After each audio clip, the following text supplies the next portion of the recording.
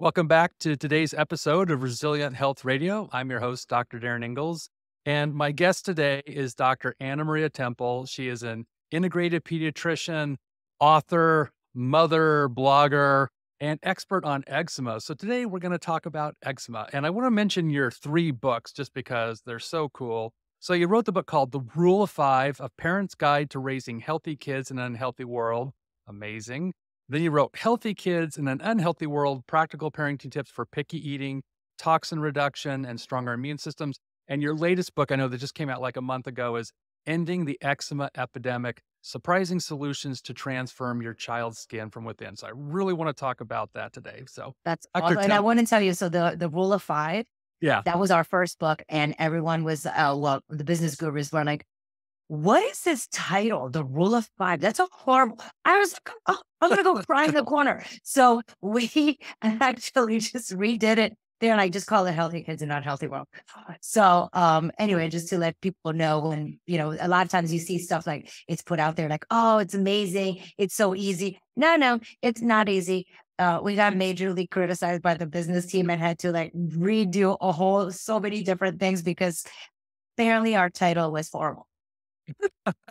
Well, at the end of the day, the content is what matters. And what I really appreciate about you is that, again, you take this very holistic, integrative approach to kids' health, and that it's about, treating the whole person, looking at gut health and diet and toxicity and all things, we talk about in terms of creating resilience.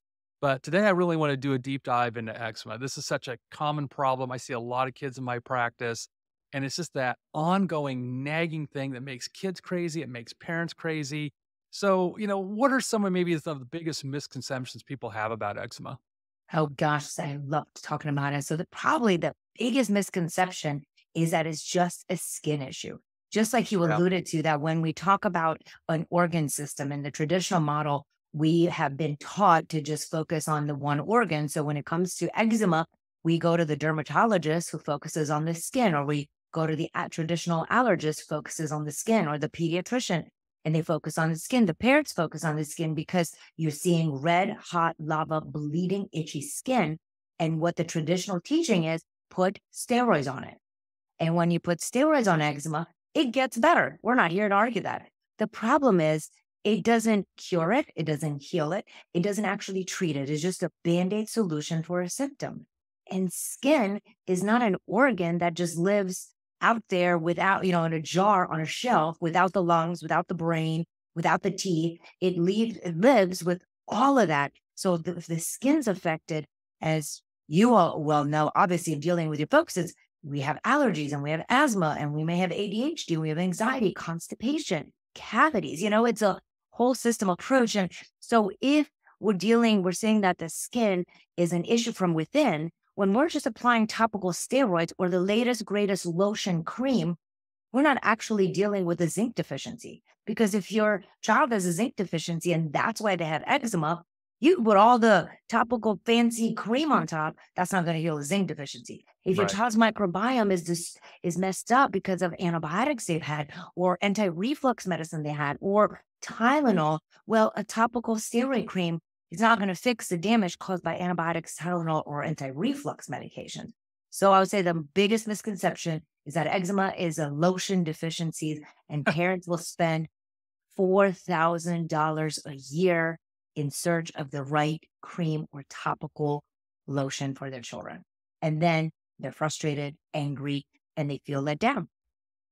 Well, it's such a great point to recognize that, again, it isn't just a superficial problem. And like I said, it gets to be expensive. And again, I've seen people, they put the steroids on, they get some temporary relief, and within a matter of days, of stopping the steroids, the flare comes right back. They're back to itching and scratching and cracking and bleeding. So again, looking deeper within, and I mean, we see this for all the skin conditions too. I mean, whether it's, eczema, psoriasis, other types of dermatitis or skin reactions, more often than not, there's some internal thing that's provoking the skin. I want to ask you as well, in chapter 3 of your new book, you talk a lot about the role of genetics. Can you speak a little bit about how important are genetics in eczema? And is it really that simple that mom and dad had a disposition, therefore the kid's going to get it?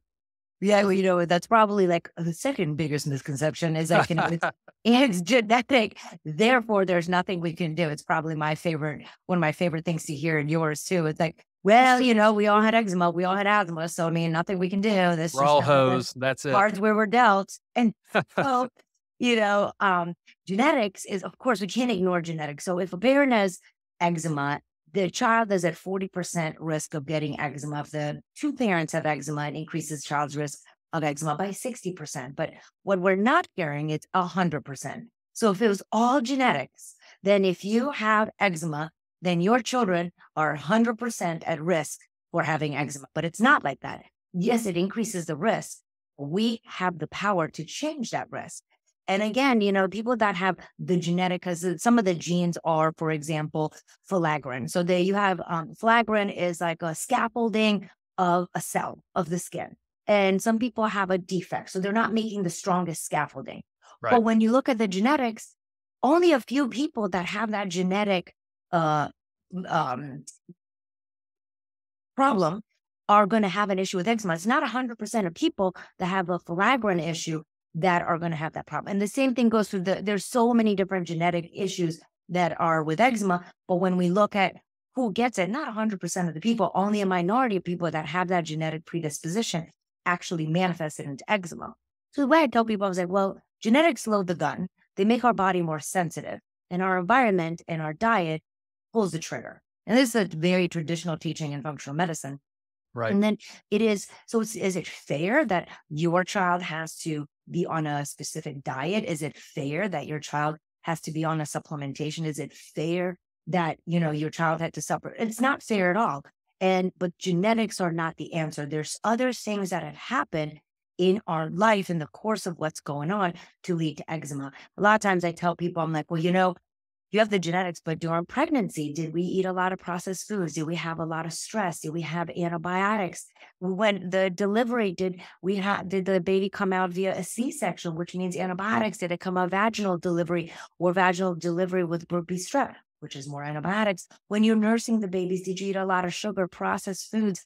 What was your stress level like? Was the baby pooping? Would the baby have reflux? Did the baby take Tylenol? So you have the genetics as one of the many factors in the inflammatory bucket that all of us in functional medicine like to talk about. And then all the other things add up until the bucket spills over. But it's not just genetics on its own. It's a whole slew of things, the way we look at humans in a chronic condition, right? Like a giant puzzle. And genetics is one piece. And then dye is a piece. Zinc is a piece, omegas are a piece, vitamin D is a piece. And so then, our job as medical providers is to figure out how the puzzle comes together and where are the missing pieces. As I said, genetics just being only one of the many pieces. We talk so much in functional medicine about leaky gut, and we now know you can have leaky brain and things like MS and other neurological conditions are a leaky brain. Is eczema to a certain degree leaky skin? I agree. It is leaky skin because when you have the scratching, itching situation, you're clawing your skin, or maybe you have like really dry, brittle, cracked open skin, but that's leaky skin that's open instead of being, I know we're on a podcast and I'm like literally trying to show you with my hands what skin looks like, but it's, if you think of a brick and mortar, that's what the skin's supposed to look like. And in eczema, the bricks are not plucked, they're like crumbly. And the mortar is not this like nice, greasy, sticky substance. It's just crumbly and dry. So there's cracks between the bricks and there's cracks in the mortar. And then the body's exposed to the pollen, is exposed to the the dust mites, the almonds you're eating, the tomatoes. And the body it comes inside, right? Because our skin is not like a piece of cellophane or a piece of tape. It's a living, breathing organism. And when it's cracked, the things we just mentioned go into the body, and now the body can become more sensitive. And lo and behold, now I have a dog allergy, pollen allergy, almond allergy, or dust mite intolerance. It's really interesting because I know in animal studies, if they want to do research on allergies, the way they sensitize, the rat or the mouse is they scratch the skin. They break the skin open, and that's how they introduce the antigen. So I can imagine if you've got a child who's got eczema, again, potentially there's this disposition towards having more allergies, and or asthma, because that open skin, and although you might see the open skin eczematous lesions, there may be other parts of the skin that aren't as obvious, but, if it has that sort of leaky texture like you just described, as they make contact with different things, it's possible that that becomes a sensitizing event towards other types of allergies. Right, and then you start thinking about, right, the lotions, the soaps, the detergents, makeup, cleaning solutions, what you wash your floors with, what you wash your bed sheets with, what kind of carpet you have in your house, right? Because now we're a lot of I hear in the traditional model when I talk about, I'm like, oh, we got to be careful of the ingredients in all our products. They're like, you're ridiculous. It's just a tiny little bit. And in your shampoo and a tiny little phthalate and a little tiny paraben, a tiny little fragrance. And I was like, right, but the average human puts like 120 chemicals on their body on a regular basis. So if those things are actually leaking through the skin, now we're causing even more irritation to the immune system because we know that eczema is an out of control immune system. And I tell people, I'm like, because it's not cellophane wrap, our skin, and it's a living, breathing organism, it has dendrites, which are these little like amoeba looking things that have like little hands that come out through the skin and they feel what's on top of the skin.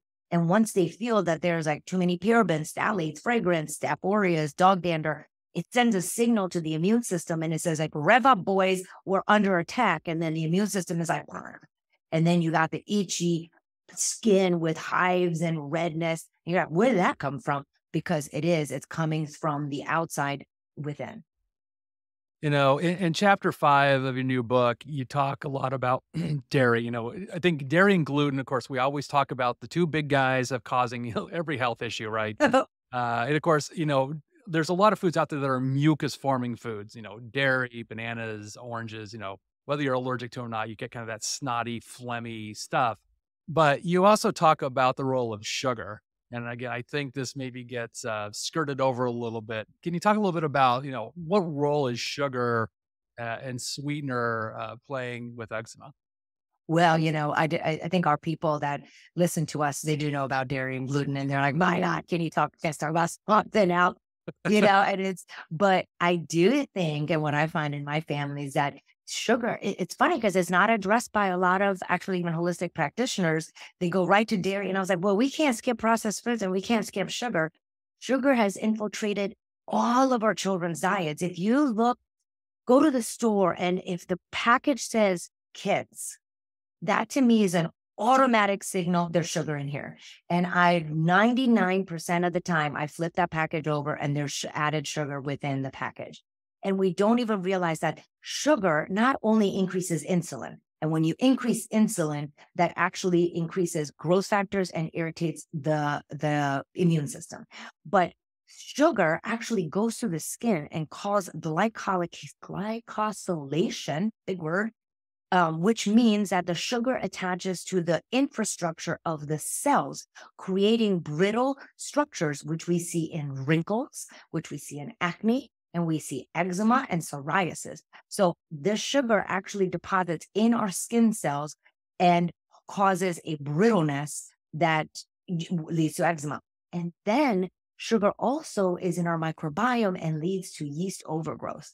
And then if you have had antibiotics in your past, like, you and I have always talked about, is that once you take one round of antibiotics, it actually can kill up to a third of your microbiome. But there's not an empty hole left in your microbiome. That hole gets filled by either unsavory bacteria or yeast. And if you or your child are eating a high sugar diet, well, we're feeding the yeast, and the yeast is like, awesome. And so now we fertilize the yeast. The yeast sends messages to the taste buds and to the brain saying, please eat more sugar, please eat more simple carbs. And then we eat more simple carbs and sugars. And then we yell at our children that they don't have any self-control, when in fact they can't even control themselves because they're being controlled by yeast in their gut. And the more you eat sugar, the happier the yeast is, the stronger the signal to the taste buds and the brain. And now that we become sugar addicts, and with more sugar comes more yeast. And when we have more yeast, then that actually causes more eczema issues, flares, redness, itching, scratching, because yeast upsets the immune system and sends the immune system into overdrive. I think it's important to point out when we talk about sugar, we're not even really talking about cane sugar because it's hardly in anything anymore. We stopped importing and we don't even grow sugar in the United States. They don't even grow it in Hawaii anymore. So we have to import it from Asia. It's a lot expensive. So corn syrup became a very inexpensive replacement. And like you're talking about, you look at any packaged food these days, there's some element of corn syrup. And corn syrup makes me crazy because they hide it and they call it a bunch of different names. So if you had no idea that dextrin and maltodextrin and fructose and maltitol and xylitol and most of these things that you probably can't even pronounce may be some hybrid of corn syrup. And what makes it even worse is that corn syrup is sweeter than sugar, actual cane sugar, and it's highly addictive. I think I've read studies that equate it to being, as addictive as cocaine. So there's no mystery to why food manufacturers are putting this in your kids' foods because they want to create a little sugar addict.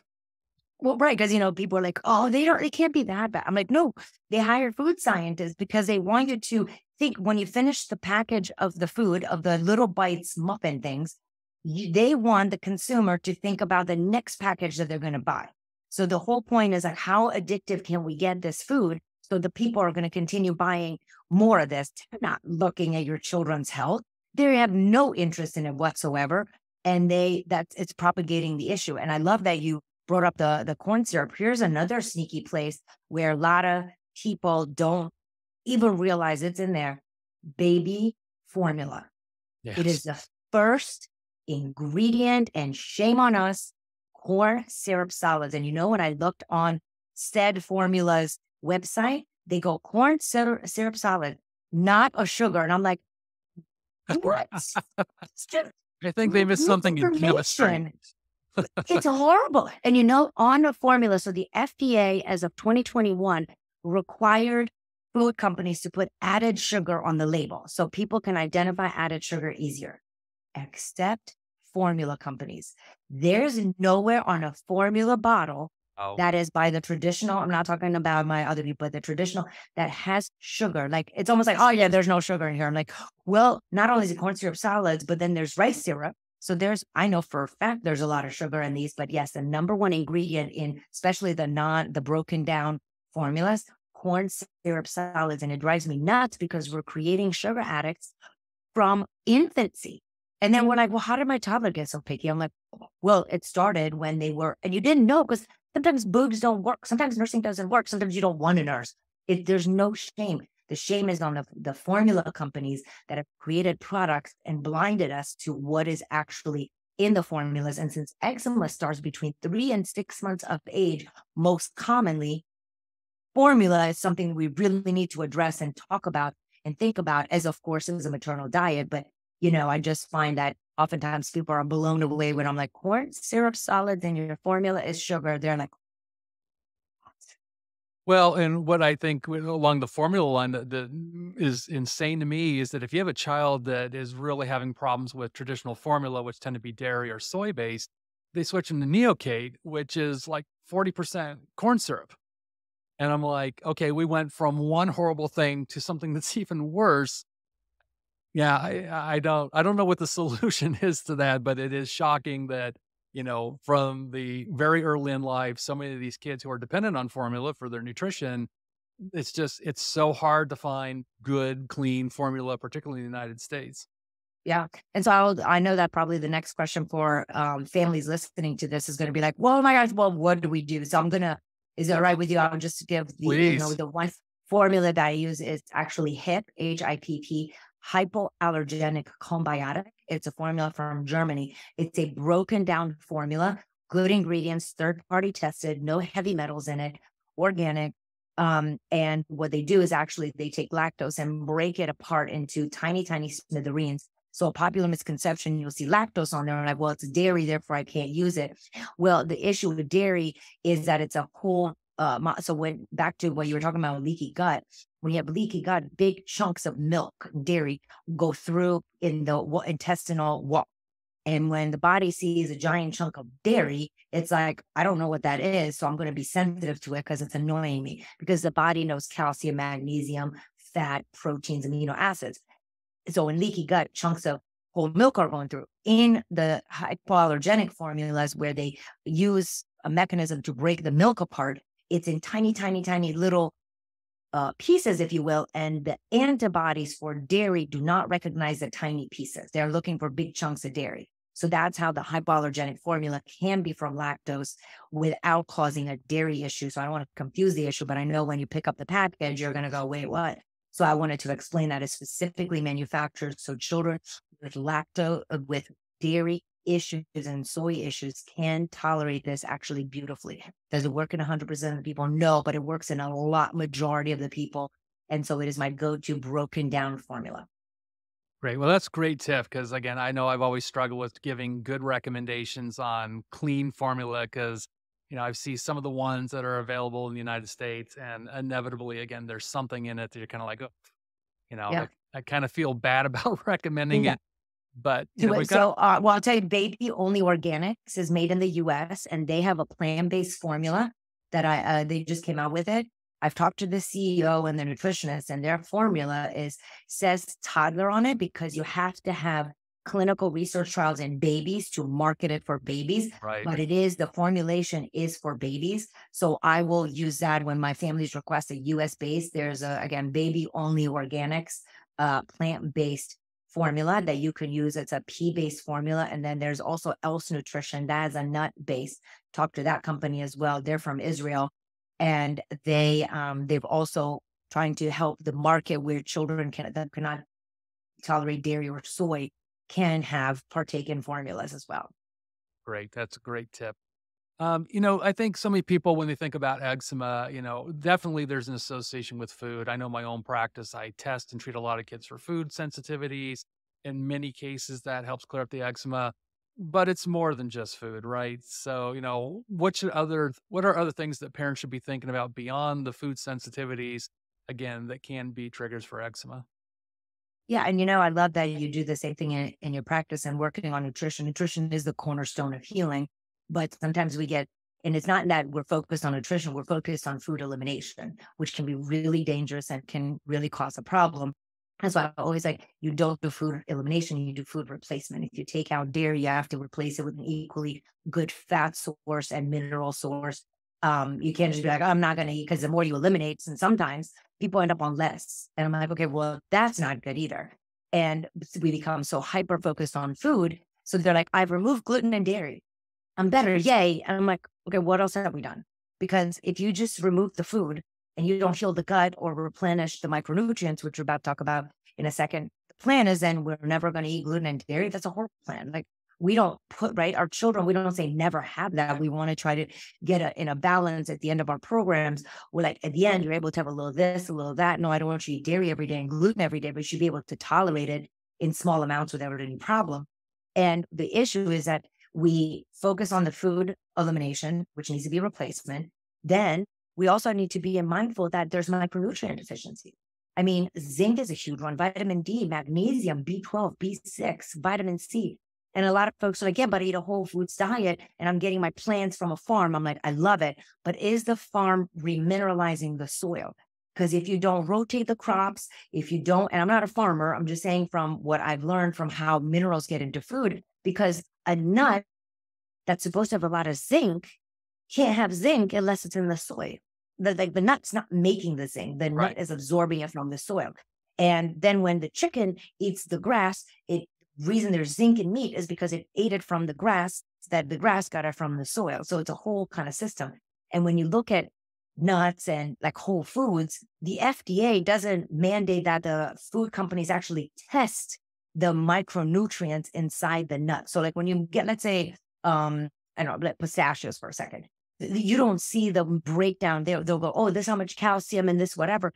But no one's actually testing the nut, that they're going by Right. what generally pistachios should have versus like, well, what did the farmer put in the soil and does this food? So what we're seeing is a lot of people developing micronutrient deficiencies, even though they're eating amazing food because it's not coming from the food source.